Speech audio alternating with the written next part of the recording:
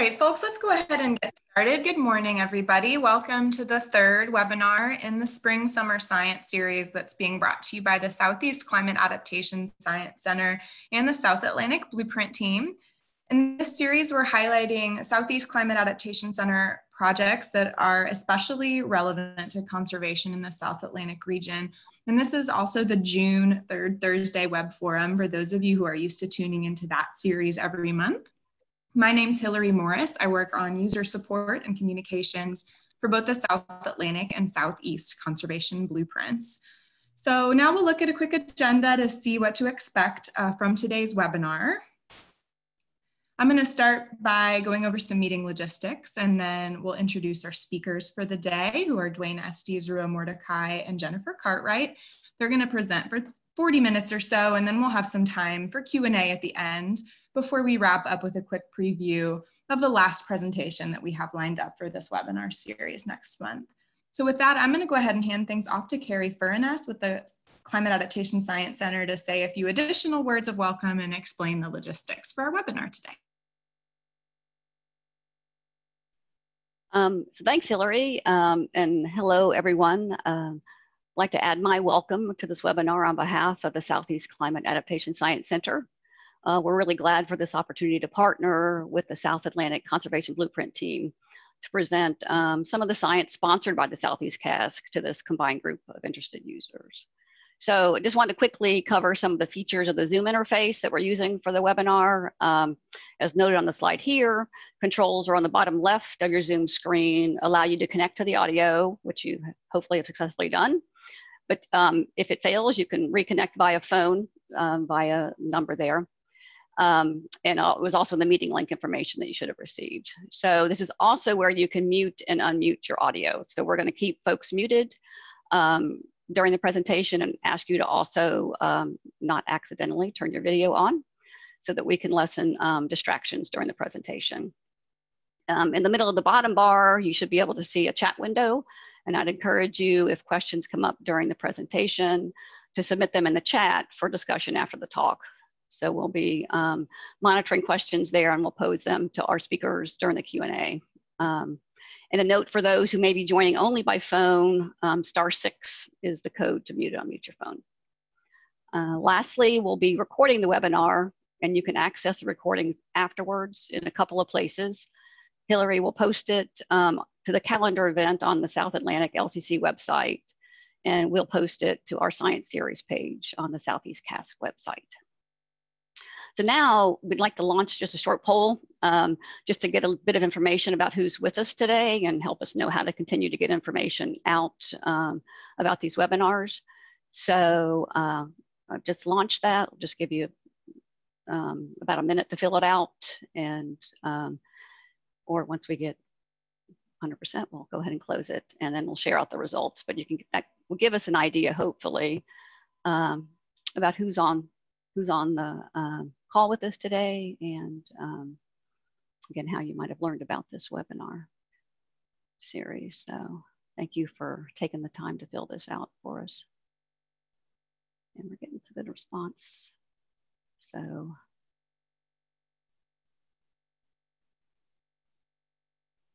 yeah, just give you another few seconds to fill that out so we can. And I'll go ahead and end that and share the results, and that should give you an idea of who we have on the line today. Looks like a nice breadth of participants. So thanks again for that. And now I'm going to turn to our speakers. And we do have 3 speakers today, as Hillary mentioned, but we'll go ahead and introduce them all at this point, and then they'll share the presentation time. So first in alphabetical order is Dr. Jennifer Cartwright, who is an ecologist with the U.S. Geological Survey Lower Mississippi Gulf Water Science Center in Nashville, Tennessee. For her PhD dissertation, she conducted field work in limestone cedar glades, which are a threatened grassland ecosystem that supports a number of rare species. Since then, her work has focused mostly on climate change impacts, including the effects of increasing droughts and changing seasonal weather patterns on species, ecosystems, and regional biodiversity. Dwayne Estes serves as Executive Director of the Southeastern Grasslands Initiative, which he co-founded in 2017. He is a professor of biology, director of the Austin Peay State University Herbarium, and principal investigator for the Center of Excellence for Field Biology. His research interests include flora, ecology, history, biodiversity, and biogeography of the southeastern US, with an emphasis on grasslands. And he's been active in building diverse support for southeastern US grasslands conservation. Our third presenter is Rua Mordecai, who coordinates science for the South Atlantic and Southeast blueprints. He helps integrate feedback from users, local experts, and ongoing research to improve the blueprints. And Rue has led the development of the Piedmont Prairie Partnership, which is a group of nonprofit, state, and federal agencies working to preserve, restore, and promote Piedmont prairies. Sorry. Okay, so now we'll start off and we'll turn the presentation over to Dwayne to start.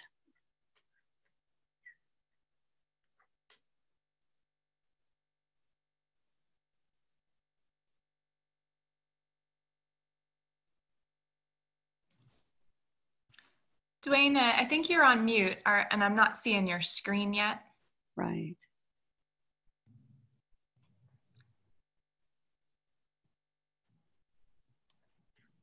Unmute. All right, you're off mute now, and if we could get the screen and I'm going to share going, we will be in business. Right here. How's that? Beautiful. Beautiful. All right, good deal. All right, well, welcome everybody. I'd like to also extend my welcome from the Southeastern Grasslands Initiative to everybody for attending.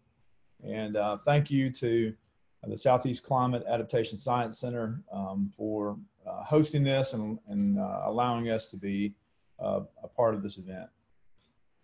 So I want to start off with this beautiful cover slide showing a remnant virgin prairie from Fort Smith, Arkansas. And this, I think, just highlights a lot of the beauty of grassland landscapes. And this is just a beautiful scene. Those mounds in the distance are not bulldozer mounds. Those are actually about 5,000-year-old pimple mounds, or Mima mounds as they're called. Now I'll tell you a little bit about why grasslands are important and how we know, we need to know a lot more about them.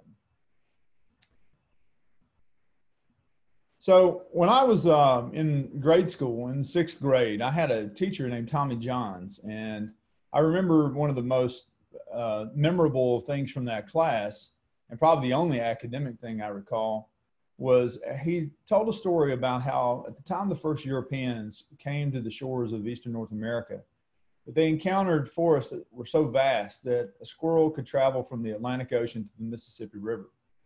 And as a child growing up in the proverbial hills and hollers of Tennessee, it was very easy to imagine how that could be so, and how that the forest could extend across that vast landscape, much like you might expect or see today in places like Great Smoky Mountains National Park. But I've come to realize since in my professional career that that squirrel would have to have taken a very circuitous route just to get off of the Atlantic coast. And that's because much of the Southeast was riddled with open landscapes of many different types that we now call grassland habitats. And there's ample evidence for grasslands in the historical record and in the scientific record. We can look back, for example, this French map from 1720 that shows savanna land and good pasture ground over what is central Tennessee and Kentucky, all level and good ground in northern Alabama and Mississippi, which was basically code for grassland. The savannas of the Piedmont, of the Carolinas, which Rua will tell you about a little bit later, and savanna in northern Florida.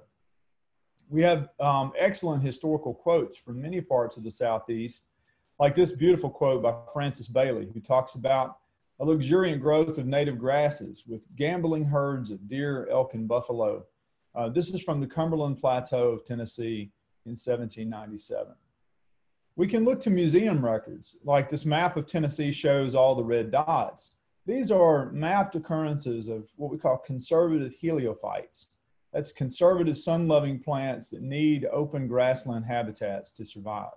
And so by mapping these, it can serve as a proxy for where grassland habitat occurred historically. And again, we can even look to animal records. Certain species like Henslow sparrows and the Piedmont burrowing crayfish have very specific needs and are grassland obligate or grassland endemic species.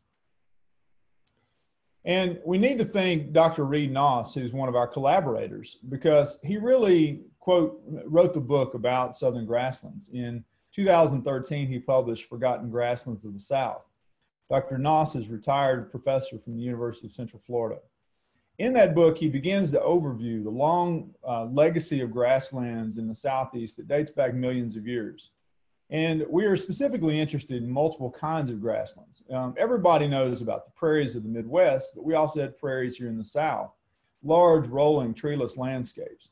We also had more than 90 million acres of treed grasslands or savannas, and some of these verged into open grassy woodlands.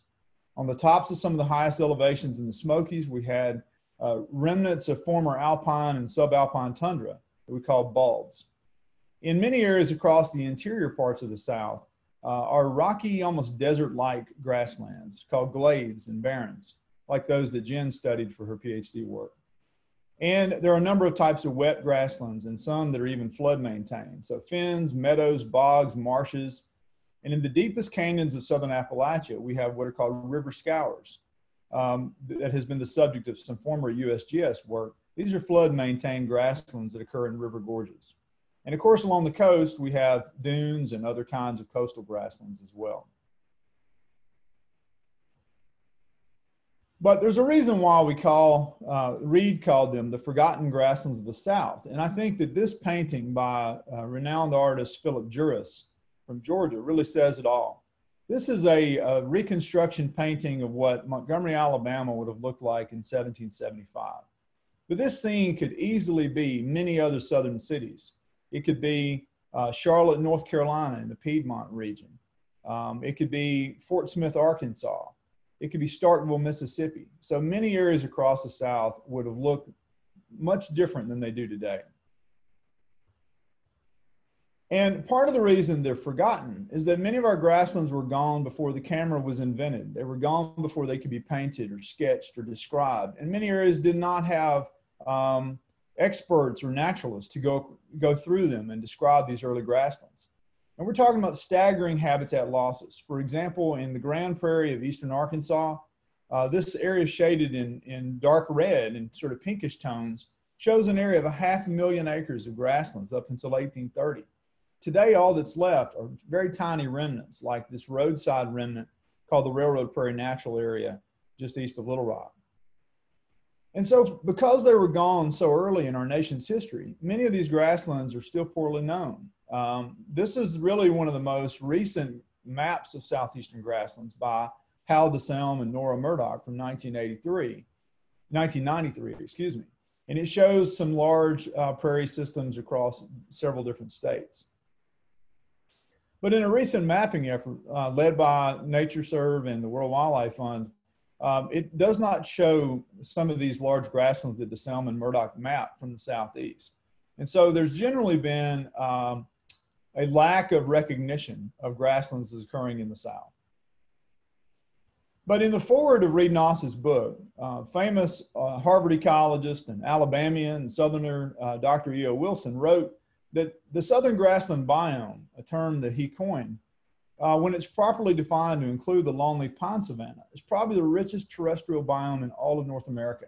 And to understand, cherish, and preserve the great natural heritage of the southern grassland biome should be a priority goal in America's environmental movement. And I think that's an incredibly important statement. And so this is a map that SGI has produced on the right, which is an approximation of what the southeastern grassland biome would contain. You'll notice that many areas that are mapped as grassland biome are also included in other maps from the past as forested landscapes. So our grasslands today exist in 5 states of conservation.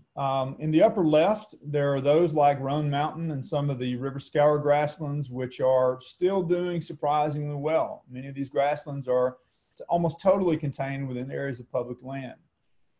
In the upper right are those we call here today, gone tomorrow. These are doing pretty well now here in South Florida, but by the year 2100, many of these are projected to be lost due to sea level rise. In the lower left, number 3, are many grasslands that we are still seeing that are being rapidly lost, particularly along the western edge of the Southeast region in Oklahoma and Texas, where prairie conversion is still happening at fast rates. And in the lower right, number 4, are those that are functionally extinct. Many of the areas of the South, the grasslands, have been lost by in excess of 99%, like the Grand Prairie in eastern Arkansas. But the 5th category are those that we deem highly restorable. And fortunately for the South, this includes about 100 million acres of historic grasslands. And today, at least hundreds of thousands of acres that are now mostly enclosed canopy, oak, hickory, pine forest are restorable to savanna conditions. And that's what's happened, as you can see here on the Cumberland Plateau of Tennessee, thanks to prescribed fire and selective thinning. So now I want to just say a few words about the biodiversity importance of southeastern grasslands. More than about half of the rare natural communities in the Southeast, there's 1,213 rare types of natural communities. Half of those are types of grassland habitats. And you can see a few of those stunning examples there on the left side of your screen. In terms of animal biodiversity, we don't have numbers yet for the entire Southeast, but for states like Tennessee, 34% of our rare terrestrial vertebrates need, prefer, or require grassland habitats. Species like pine snake and Henslow sparrows come to mind. Recent papers last year in Science document that grassland birds are among the greatest group of birds at risk of decline. And when we look at plants, in Tennessee, back to Tennessee as an example, 60% of Tennessee's rare plants, that's more than 440 species, need, prefer, or require grassland habitats. So with that, I want to make sure I segue out to Jen Cartwright. And Jen, you can take it from here. I'm going to stop sharing.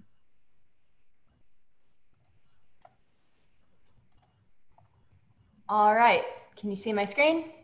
Gotcha. See you and hear you. All right. So now that Dwayne has given us that sort of grand overview of the history of grasslands of our region, I'll try to connect some of that to current management objectives, concerns, and some of the emerging threats that grasslands are facing today. So I'll start by talking about species status assessments and what they mean for grassland species of the Southeast. So species status assessments are fundamentally a process that is conducted by the U.S. Fish and Wildlife Service. They are biological risk assessments for particular species. And in this case, we're talking about species that are grassland dependent. And they're important because they have real legal and regulatory weight. They inform legal decisions under the Endangered Species Act. I won't read all these out to you, but you can see that SSAs are legally and regulatorily important documents. They have several components. One of them is that they require Fish and Wildlife Service to perform some projections or forecasting of a range of possible future conditions of the species in question. So of course, that is gonna take all of those sort of processes and threats that Dwayne mentioned and think about how those might continue into the future. But then there's also emerging threats from climate change, invasive species, and other threats to grasslands that have to be considered in terms of the possible future condition of species. And unfortunately, a lot of times there is a lack of available science really to support that. There may be projections of climate change and invasive species more broadly, but they haven't always been downscaled specifically to particular grassland types and species of conservation concern to provide those projections about ongoing and emerging threats that species face. For more information, to get a really good overview of species status assessments, there's a reference here. So just talking about some of those ongoing and emerging threats in terms of climate change and invasive species, we could, of course, do a whole webinar just on that. So I'm just going to hit some of the very top highlights that I think a lot of you are already familiar with. In the South, we're going to be looking at warmer conditions. So that means warmer winters and hotter summers, precipitation changes that can include both stronger storms and also droughts that are more intense, more frequent, more severe. Changes in seasonal timing of life history events. So phenology changes that are changing the timing of how different species interact in grassland communities.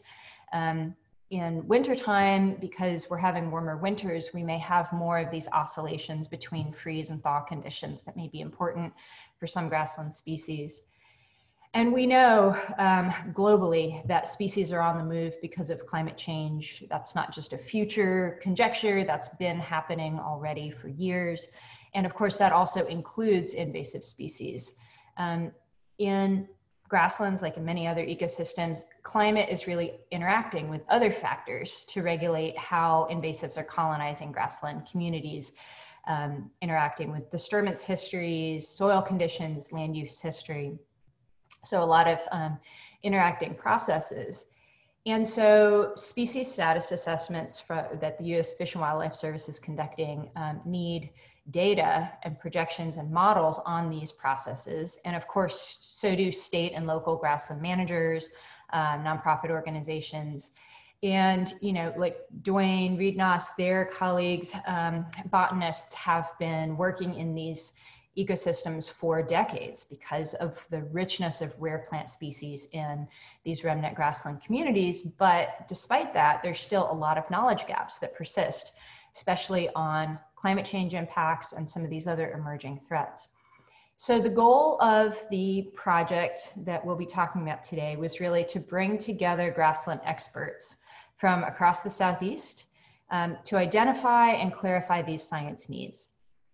And the form of that, we began with outreach that culminated in a workshop, and then the proceedings of that workshop are going to be published as a white paper later this year. So I'll talk a little bit about specifically the workshop, how we did it, and some of the results from it. It was held in January of this year. Seems like a million years ago because we had a whole bunch of people in a room together back in January. We were really fortunate to be able to do that at the Bridgestone Americas facility in Morrison, Tennessee, and folks came from all over the region to join us. The workshop steering committee, we want to thank all of these folks for the time that they put into planning and organizing the workshop and really making it a success. These are the folks who helped with the outreach and developing participant lists, crafted the agenda, did all the logistics to make it happen. So we want to thank all of these folks. Dwayne mentioned already Reed-Noss, who literally wrote the book on this topic, and he served as the lead science advisor for this project, and he's the lead author of the white paper that's coming out of the workshop. So he's really the one who has taken all of this rich experience, opinions, insight, wisdom from all of these participants and is distilling it down into a document that can really document everything that happened in the workshop and serve as kind of a roadmap for the future. So who were the folks that were involved in the workshop? They came from not only southeastern states, but somewhat beyond that, from Texas to Pennsylvania to Florida. A lot of state and federal agencies, but also universities, some botanical gardens that are involved in conservation of rare grassland species, and nonprofit organizations. I won't read off all of these workshop participants, but we really want to thank all of these institutions for sharing their time, their expertise, and their on-the-ground management experiences through this workshop process. So the approach, we started with a pre-workshop survey, and that was sent really to everybody, including folks who were not able to participate in person. So we were able to capture input that way. And then once everyone was assembled together for 2 days in January, we started with some introductory presentations to lay the groundwork. And then most of that 2 days was spent in World Cafe style small group discussions, where there were, each group had a note taker and a facilitator. And then the note takers were really responsible for maintaining all of those records and then distilling them down so that they could then be published in this white paper later this year. So I'll start with some of the results from the survey that we did at the beginning of the workshop. And there were a lot more questions than I have time to cover here today, but all of that will be covered in the white paper. So one of the questions that was asked were, what are some of the biggest risks to southeastern grasslands? No surprise, the top 3 risks that folks mentioned were development and urban sprawl. Dwayne already showed us a lot of what that has looked like historically in our region. Woody encroachment, which of course is related to alteration of historical fire regimes and other disturbance regimes, and invasive species. Folks also mentioned agricultural conversion and just general lack of public support and awareness of the importance of grasslands. Biggest barriers to effective management, again, no surprise here, not enough money, not enough people, not enough time. That's something that is pretty common story among managers, including those who are trying to conserve these remnant grasslands of our region. Also mentioned were limited or outdated scientific information, lack of public awareness and support, and then challenges sometimes in translating science into management decisions. What kinds of research are most needed? This was really the gist of what the workshop was ultimately about. The top 3 that were mentioned were grassland mapping and connectivity, including some of those historical distributions that Dwayne was talking about. Where were grasslands historically? The role of prescribed fire, of course, is important, but there's still a lot of specific management questions around that. And then climate change, including changing hydrology, for example, changing seasonal soil moisture patterns, things of that nature. Also mentioned were research on individual species of conservation concern, more generally species inventories, and research on pollinator networks. And then some of the results that came out of the small group discussions, there were 5 general topics, and they were habitat loss and fragmentation, climate change, changes to disturbance regimes, invasive species, localized impacts. And I'm only going to just touch on each of these very briefly. There's a lot more information in the white paper that's coming out later this year. And of course, as you look at these, you can imagine that there was a lot of overlap between these topics. And we anticipated that, and that's accommodated in the kinds of responses that we got. So for the habitat loss and fragmentation group, or topic, actually all of the participants rotated through all of the topics. The main research needs that were identified were improved mapping and land use modeling, specifically for particular kinds of grassland habitats. Research is needed on naturally fragmented grasslands, such as some of our glade communities that were fragmented even before human modification of the landscape. Research and education needed on some human maintained grasslands like power line corridors. A lot of folks from the general public don't appreciate the importance, for example, of TVA rights of way in maintaining real richness of grassland biodiversity in our region. Research is needed on the kinds of thresholds for patch sizes that are necessary to maintain population viability of some grassland dependent species, and then pollination and dispersal, how that is working now among increasingly fragmented grassland patches. The climate change topic, again, many other topics that were addressed beyond just those here that are coming out in the white paper. But just a few of these included the role of climate in historical grassland distribution. So we know that things like soil types and disturbance, fire, land use, all of those mattered in terms of where grasslands were historically. But what specifically is the role of climate interacting with those other factors? We need to think about grasslands that can and can't move in terms of species that are tracking changing climate conditions. You know, if you think about species that might be restricted to serpentine soils, for example, they may be less able to just move to track changing climate conditions because they have some, geologic or soil constraints on where they can occur. We need more information on specific sort of climate triggers and physiological thresholds for local extirpations, and conversely, so sort of for sustaining population viability over the long term. How is climate affecting reproductive phenology? For example, cold season triggers for bud burst. We talked some about that issue of increasing freeze-thaw oscillations in winter. And then, of course, climate change is also changing the management options and constraints on the landscape, for example, prescribed burns. Changes to disturbance regimes specifically, overlapping a lot with climate change, of course. To start with, just research is needed on the disturbance regimes, fire, herbivory, under which grassland species originally evolved and to which they are adapted. If we're trying to restore back to some disturbance regime, what is that?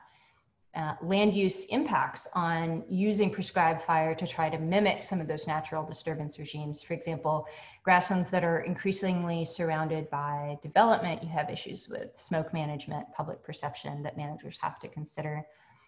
What are some of the roles or importance of unburned patches or fire refugia within prescribed fire perimeters, for example, for invertebrates, animal species that might require those? What are some of the climate impacts on fire return intervals and how those are changing?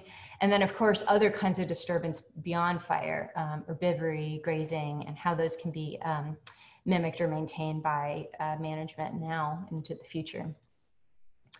Invasive species topic, a whole lot here to consider. Again, these are just a few of the things that were raised.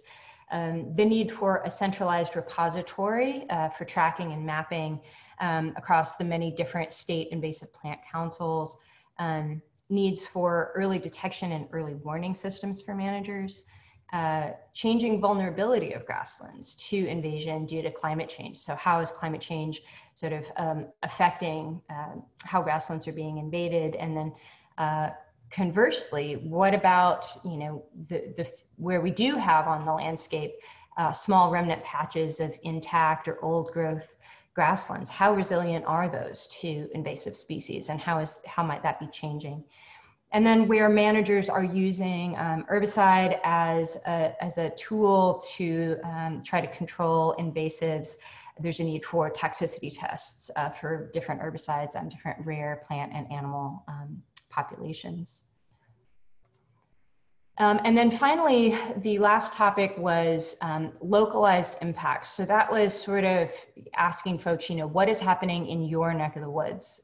Things that might not be applicable for all grasslands of the region, but might be of particular importance in different localized contexts.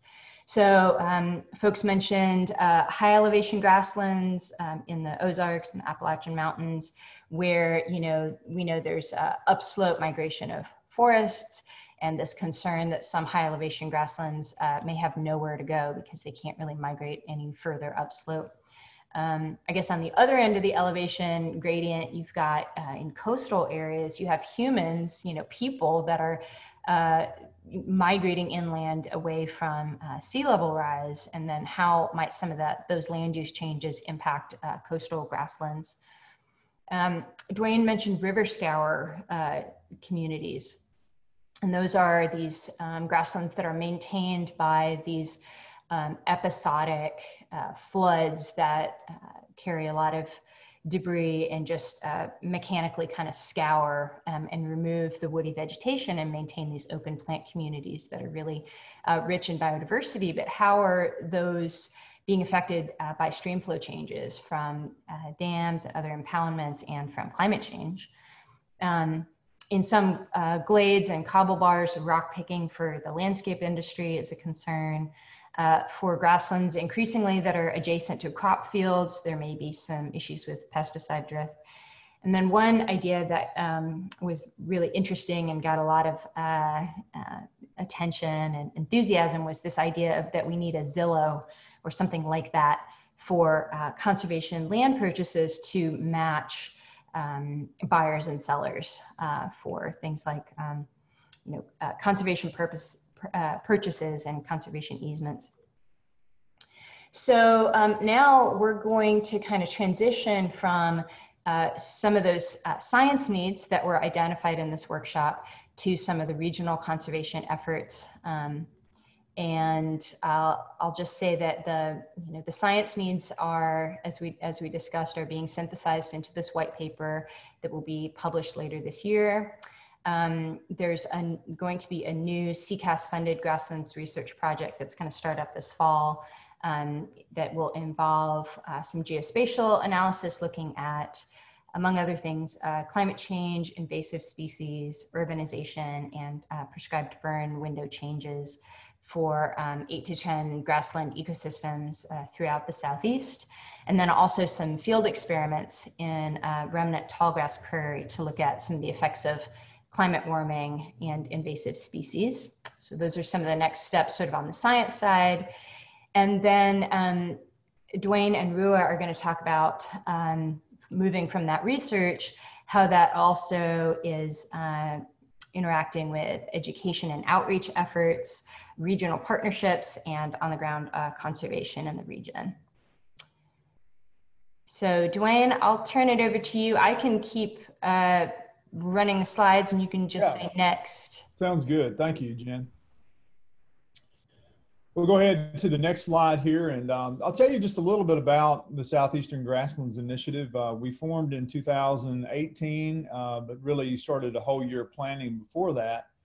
And we have 4 programmatic priorities, and that is to provide leadership and implementation, leadership both in terms of the production of educational materials such as documentaries and publications, but also providing leadership on the ground.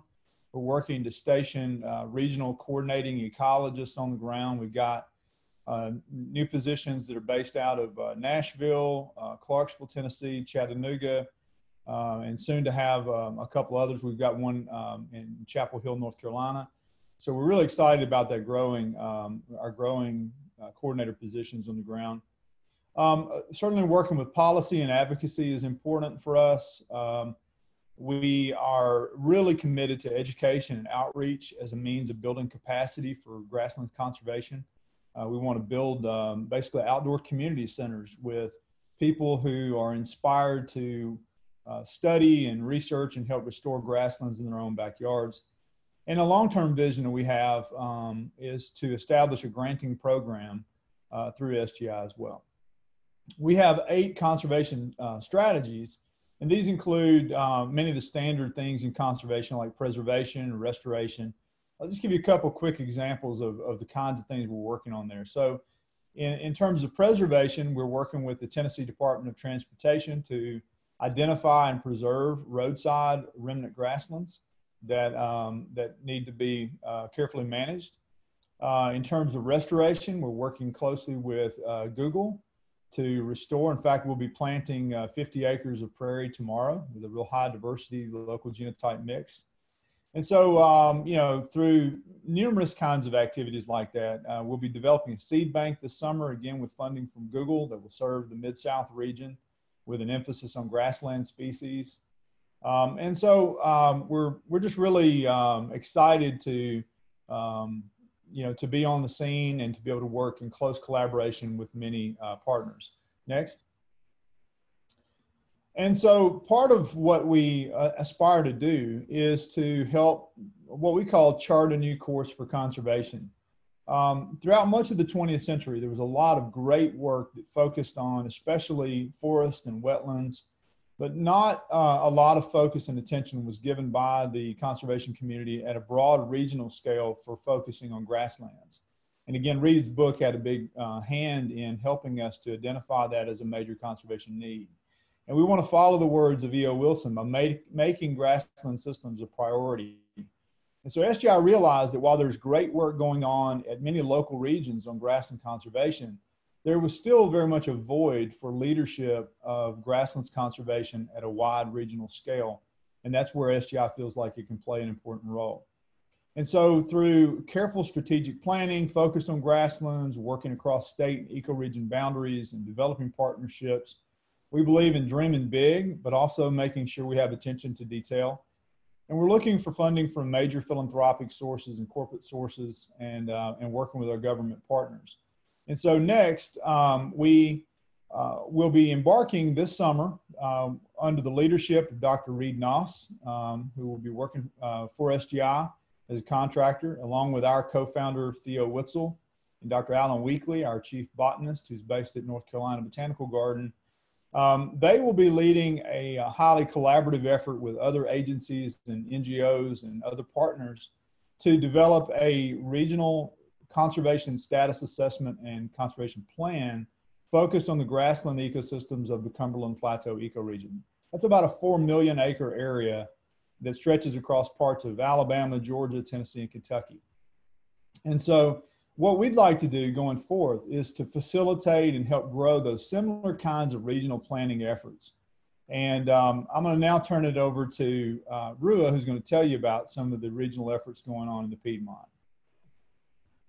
Awesome. Thanks, Dwayne. And so we'll zoom into the Piedmont here. And I would say pretty much all the stuff that Jen and Dwayne talked about setting up very much applies to the Piedmont.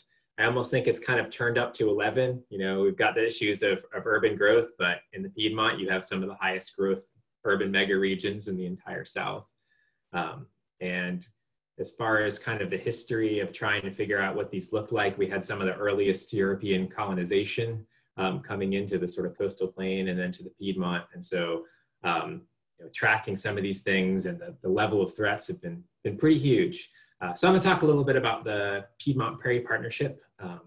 But I first wanted to talk about the connection to the South Atlantic Blueprint, since this is that co-authored webinar. Go ahead, go to the next one, Jen. So the connection with the South Atlantic Blueprint started really early as we were developing this kind of shared plan for conservation action. And it started with our early testing of the indicators not working well for Piedmont prairie plants. You know, we looked at threatened and endangered plants in the Piedmont, and they weren't working very well. And it's because so many of them are hanging on in these weird places where woody encroachment keeps getting knocked back, like roadsides and power line cuts and some of these other issues, pretty much because they don't really have much of a choice. And so that started well, we need to look a little bit deeper into Piedmont prairies. At the same time, as Dwayne set up early along, grasslands are really one of the ecosystems that's in the biggest trouble in the South. And if we look at the grasslands outside of sort of longleaf pine, those are farthest off track for meeting Southeastern ecosystem goals. We're kind of doing the worst. Dwayne showed the grassland birds, but you see it in all kinds of other components of you know, the history of losing so much of this throughout the South. The other thing about Piedmont prairies is that there's big opportunities to do more. You know, you've got a lot of people, a lot of interest, a lot of potential that we didn't have as much organization around as we did in some other places. Longleaf in the coastal plain is a great example. And so this was a nice chance to not just improve how the blueprint works, but also try to meet those ecosystem goals and make things better in the Piedmont. So go to the next slide. So what has this partnership been doing? Well, the big thing we started with was targeted education. You know, 70% of the public in the Piedmont think it used to be dense forest as far as the eye can see. I mean, Dwayne talked about that myth of the squirrel, you know, and that historical understanding about what the area used to look like. Whereas most of the Piedmont was grasslands, you know, open tree savanna, open grasslands. You know, when we judge from the best data we have right now, historical accounts and models, that's most of the Piedmont. And then, like a lot of these other systems, less than 1% of historical grasslands is intact. So that's far less than longleaf or some of these other systems that we're so concerned about. So this idea of we've been working on target education, not just sort of like we need people to learn this stuff, but have really focused broader as a partnership about what are the types of interventions as far as education that could help move conservation forward, that could help get more support for roadside kind of restoration programs and work in power lines, that could help get more cities and counties and folks to restore Piedmont prairies, and those kind of things is what we've been highly targeting. So go to the next slide. Now here's a couple examples done so far. Made a couple of Piedmont prairie videos that kind of tell that story of the past, kind of current and future of Piedmont prairies, and that's been pretty well received. Lots of different views. Actually made it into a film festival in North Carolina. Was virtually screened fairly recently because of COVID. But so those have worked pretty well on that side, and they've been shown in all kinds of different places throughout the Piedmont. We've also been working on building up prairies as kind of recreational and tourism assets. That's, I think, the importance of recreation tourism, especially outside, is something big that people are realizing even more importantly with kind of COVID and that importance of being able to get outside. But one of the things we've been seeing in spots throughout the Piedmont is different counties and places trying to use these prairies, you know, beautiful open areas with pollinators and flowers and all kinds of cool stuff, you know, as tourist assets, just places to visit. And so we've been working on building out this Piedmont Prairie Trail as this sort of recreational asset, kind of like you have birding trails and the pecan trail down in South Carolina.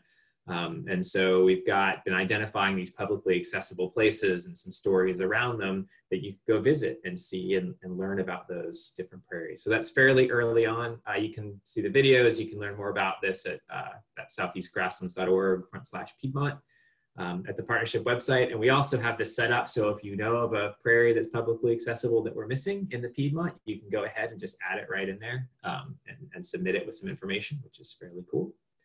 Go to the next one. At the same time, we've been doing some mapping as well at individual state level. These are some really awesome results from folks in the Virginia Natural Heritage Program. This is some of the stuff they've been doing. This is looking at restoration potential in Virginia. We've been doing some stuff in South Carolina, North Carolina, working on Georgia and Alabama and some of the other states to try to bring together that next level of mapping about not just where they are now, but where are these places that we could build back up that amazing network of grasslands that used to be in the Piedmont. I'll go to the next one. So how can you help? I mean, I think a lot of y'all know that Dwayne talked about local seed sources and things like that, and there's a lot you can do on land you own and in your own backyard, which is really exciting. There's a lot of interest. We've gotten a lot of success with cities, counties, local land trusts on creating Piedmont prairies because it just hits on all cylinders. You know, it's like, you know, great for climate adaptation, you know, flowers, pollinators. It's a nice open, something look different. So a lot of people really love them, especially as they're put together. And of course, talking with power companies and your Department of Transportation when you have opportunities to help them to support managing the existing prairies and planting new ones is really great. And then if you want to get more involved in the Piedmont Prairie Partnership, that same website that we'd sent before and that will be on the slides, at the very bottom, you can sign up for the newsletter, and that's kind of a chance as we keep you all in the loop about chances to get involved. So that's major stuff. The other thing I was going to mention, just in case you're watching the video, is this prairie right behind me. This is in McDowell Nature Center. This was from the fall outside and near Charlotte. And that's what I got. Back to you, Jen. All right, so to wrap it up, we have a lot of folks that we want to acknowledge and thank. Just a few of them, of course, the Southeast Climate Adaptation Science Center and the South Atlantic Conservation Blueprint. Everyone from the workshop steering committee and all of the participants that made that a success. The Band Foundation, Bridgestone Americas, supporting a lot of SGI's work. And of course, everyone who is contributing their time and passion and expertise to conserving Southeastern grasslands. So I think at this point we can take questions. Absolutely. I'd say we have about 5 or 6 minutes for questions. I have a couple coming through in the chat box. So while you all think about additional questions that you might have, I'll go ahead and start there. Here's a really practical question that really speaks to the what can you do that you were bringing up, Rua. Caitlin says, I own 22 acres in Northern Durham County and would like to convert 10 to 15 of those into a native mixed species grassland. Are there resources to help me do that, such as grants and species lists? What suggestions would you all have for her? Yeah, that's a great question. I'm glad to connect you with some folks. There's actually even a little Triangle Piedmont Prairie group, and probably get in touch. I can get you connected with Johnny Randall from the North Carolina Botanical Garden. They've been doing a lot on seed sources that are really local, even to the Durham area. So I'm glad to make those connections. I don't know, Carrie, do we have email addresses from folks? Oh, there we go. Yep, for folks that registered, we do. Okay. So if you joined without registering at the last, as after we started, you could send it to me and we'll make sure that. Or actually, Caitlin, Hillary just put my email address in the chat. So if you want to go ahead and I'm glad to connect you with some folks that can get you some local types and help you with any kind of grants or opportunities. And species list, that's another thing that Johnny and the Botanical Garden and some other folks have been working on specifically, is some ones for this area, the Piedmont. So just send me an email and I'd be glad to connect you with that. Thanks. Another question from the chat from Jason. Did geospatial layers exist for the historical distribution of Southeast grasslands? And if so, what is the resolution? Dwayne, that's something you've been working on. Yeah, I can take that. So the different layers are sort of variable right now for different regions. So there's a new layer that will be coming out soon, thanks to Steve Simone and Josh Kelly, who've been with EcoZone. For example, they've mapped about 2.1 million acres of historic shortleaf pine savanna for the Cumberland Plateau, based on some very rigorous modeling, some of the best I've seen. So that'll be coming out soon. And then we at SGI have mapped some easily mappable communities, such as various glades and barrens. Paul Nelson with the Central Hardwoods Joint Venture has mapped something like 8,000 glades for the entire interior highlands region. Other regions like the Piedmont at this point and the Pennyroyal Plain and some other big grasslands, they're in, because they were lost so early, we're going to have to rely on modeling to really accurately predict where they were. And a lot of that modeling hasn't been done yet. So you can go to our website, segrasslands.org, look under resources, and we have a very developing geospatial data set there that you could use. But just know that it's very much incomplete, and that's a big effort we need to work on going forward. Yeah, and also I think Dwayne and Jed had mentioned that Southeast CASC project involved in grasslands mapping, and so I think that'll be another good example of a good way of moving that forward and bringing together additional layers. The thing we've been anchoring on so far in the Piedmont is the land fire biophysical settings. A lot of those sittings, even if they're not denoted as grasslands, using the grassland species themselves that were in there tend to be pretty good indicators. So in that case, that's like a 30-meter pixel, I think 30-meter from what I remember, biophysical settings. And so that's, if it's sort of something where we need to get our first cut, that's another complementary layer where we're missing existing data, is taking those Piedmont-associated species that are in those biophysical settings and mapping those too. Great, thanks. I'm going to pause just in case someone wants to speak up with a verbal question, and then I'll go back to the chat box. I would, if I may. This is Jaime. Go for it. Okay, Dwayne, this is mostly for you. I'm working with the North Carolina Wildlife Resources Commission, and we're working at the former Voice of America Gameland, they call it. And as you've seen it or aware of it, it's a beautiful grassland, but of course it was created or cleared out by the Voice of America. Although if you look at some photography dating back to the early 40s, it looks like the place was some form of grasslands, of the ones that you're talking about, meadows and so on and so forth. All the conditions are present in the coastal plains for grassland. And we see that in the longleaf pine ecosystem. But aside from that forested habitat, what was the sort of historical nature extent of these open grasslands, given that the Henslow sparrow, yeah, I mean, right now the stronghold for the species is right there in eastern North Carolina, and you wonder how they managed. I mean, of course, they could have gone to marshes and what have you, but so I wonder if you had any historic insights as to open grasslands in the coastal plains. That's a good question. I mean, you know, we definitely know about the importance of longleaf pine, and then the maps dating back into at least the 1680s show the Grand Savanna, which it's not perfectly mapped. Those maps were very, very poor, in fact. But the Grand Savanna could have applied to parts of the intercoastal plain, or it likely also applied to the Piedmont. And you know, the term savanna is today thought to be used to treed grasslands, but in the past, savanna was often used in some respects for treeless grasslands, like we might use the concept of prairie today.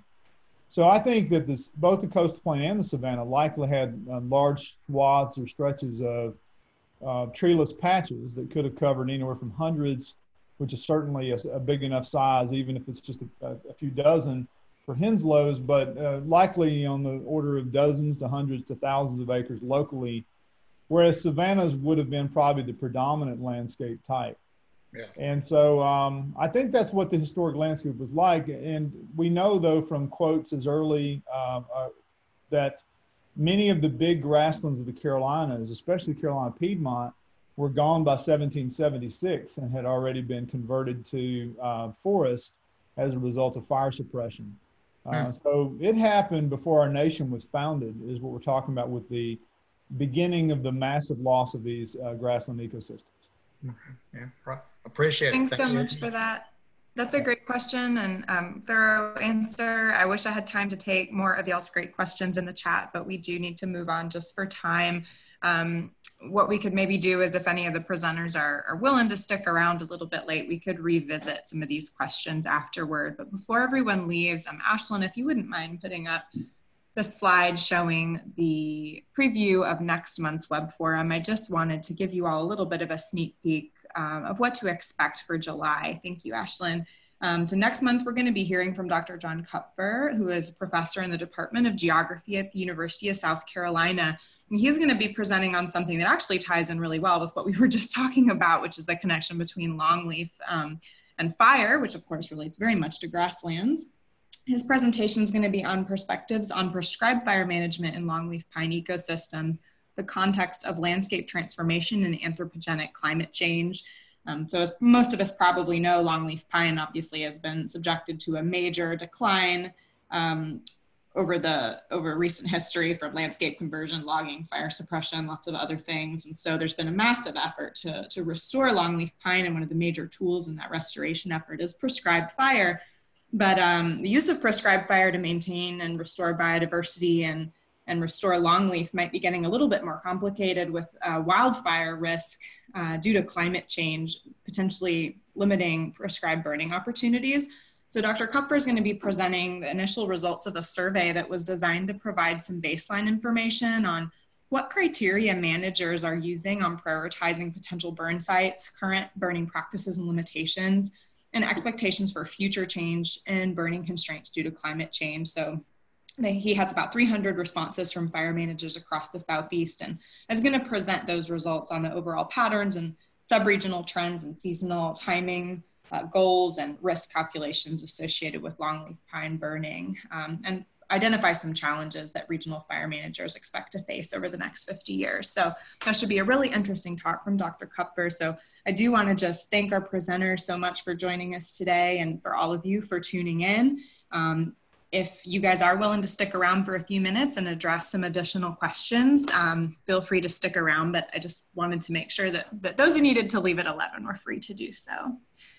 Some other things that have been mentioned in the chat box. What research exists looking specifically at fire regimes and grasslands, and what do research needs look like for those topics? Jen, you want to take a stab? Or Rua, would you like me to? How would you guess? Okay. Jen? I can add a little bit about what's been done from the Mid-South region. in terms of research on fire regimes. You know, a lot of that is, I think, based on some dendroecological work. Within the greater South, a lot of that work has been focused in the interior highlands region of the Ozarks and the Ouachitas. East of the Mississippi in the interior, a lot of the dendro work has been focused in the Blue Ridge and some parts of the northern ridge and valley, like up near Pennsylvania. There's been a lot less focus on looking at tree ring records, say west of the Smokies and so the Cumberland Plateau of Tennessee, for example, the interior plateaus, and much of the intercoastal plain, Mississippi alluvial plain. There's been very, very little, in some places almost none. Some of the work that has been done recently, I'll just highlight, is that of Rich Guyette and Mike Stambaugh from Central Tennessee, particularly Arnold Air Force Base. In 2016, they published a really extensive paper where they were able to look at fire return intervals and showed that it occurs at about an average of about every 3 to 5 years, but that's an underestimate. And that dates back, I think, to a 1610, I believe, is the beginning start date of that chronology. So that's ample enough fire for maintaining oak savanna habitat in the case of Arnold Air Force Base. We need a lot more of that kind of research at many more areas across the South. So tree ring research is very important for informing fire records. Great. Yeah, and I would just say it's, you know, it's going to be highly variable from different grassland types, both in terms of what fire return intervals look like and also sort of the ecological importance that fire had, right? So a lot of that research that's been done in sort of large patch savannas is not going to be at all the same if you look at something like a bog or a fen, or even some of the like edaphic grasslands like glades that mostly perhaps have been maintained just because of very shallow soil. But that doesn't necessarily mean that fire wasn't also important in some way, but it's just been studied less.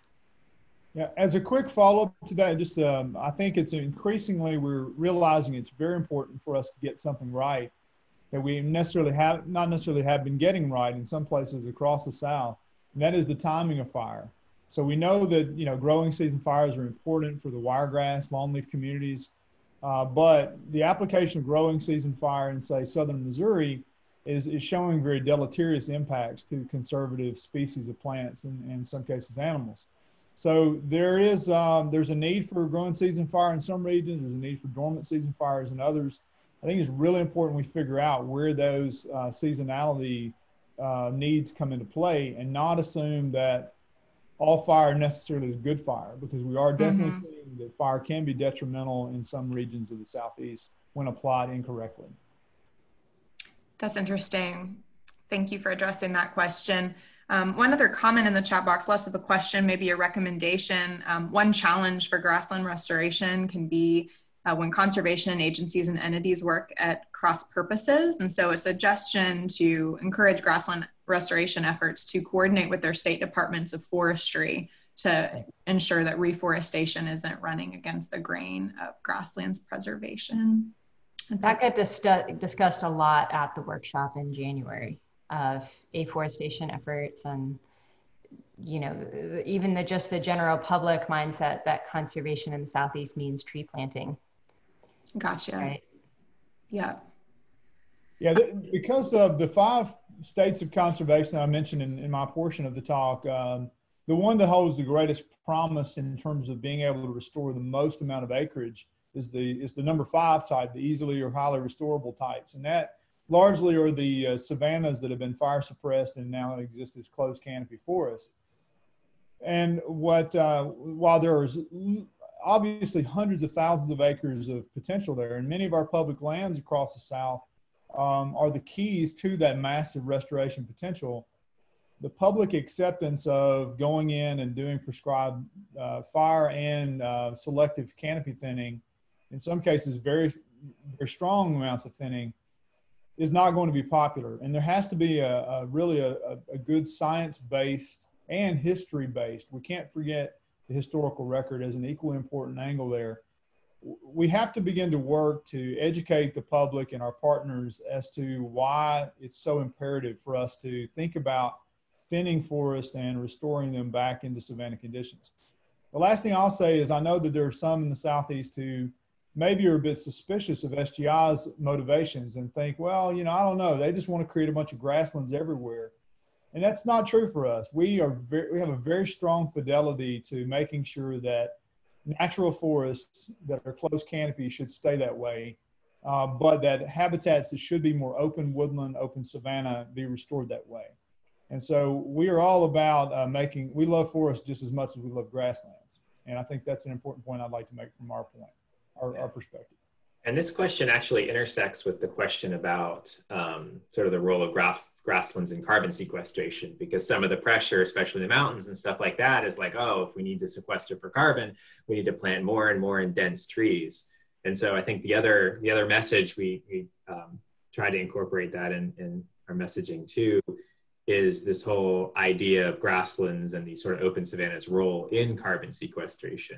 You know, this idea that, you know, in an increasing, you know, a hotter, drier world where you're going to need things that are more resilient to drought, but also with increased threats from wildfires, the fact that grasslands are storing that carbon in kind of roots and underground into the soil versus up in trees that can burn and then basically in catastrophic wildfire send that carbon back up in the air, I think is an important strength that we don't talk about enough.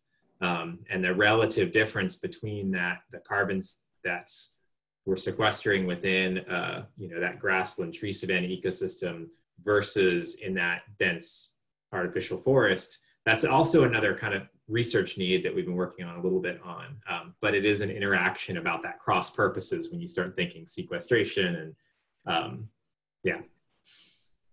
That's a great point.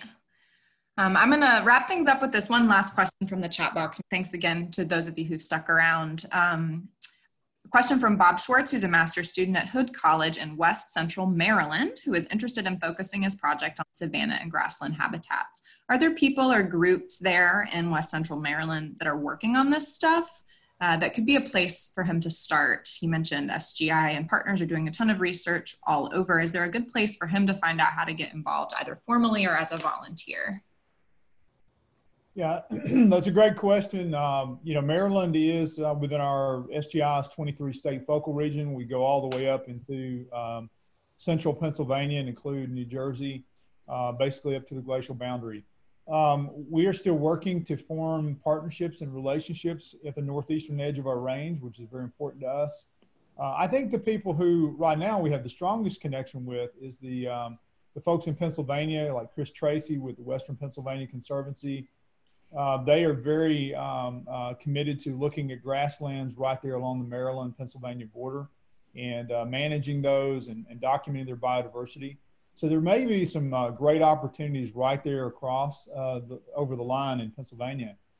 But there's definitely a history of grasslands in Maryland, Delaware, Pennsylvania that is very poorly understood. No doubt savannas were more important there historically, and meadows and so forth. I gave the example earlier from the Piedmont about how those savannas were lost prior to 1776, or prior to 1750 actually. We have a similar loss of grasslands in the central Maryland, eastern West Virginia, northern Virginia region. In fact, that was a large area that was called the Grand Prairie, and it was just about an hour and a half or so west of Washington, D.C. And that area is very poorly known. Hopefully there's still remnants in that region.